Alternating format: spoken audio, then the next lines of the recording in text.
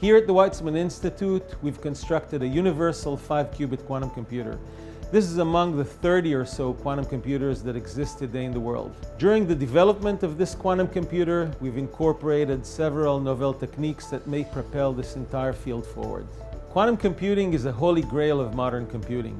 Superpowers such as the US, China, the European Union, and multinational organizations such as Google, Amazon, and IBM are all in the race towards achieving such capabilities. How does it work? Well, quantum particles can exist in multiple realities simultaneously. This enables running processes in parallel, which gives quantum computers their advantage. We are already working on our next generation 64-qubit quantum computer.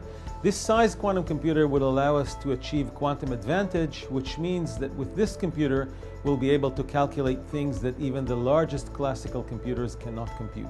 Our new quantum computer is going to be called WEIZAC, a tribute to WEIZAC, the first electronic computer that was built in Israel and among the first in the world here at the Weizmann Institute in 1955. At the time, this was considered a tremendous scientific and technological achievement, and many perceive this as the birth of the Israeli innovation nation.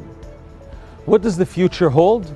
Just think of the impact that electronic computing brought our lives in the last 60 to 70 years, and imagine what a new computing technology could do looking into the future.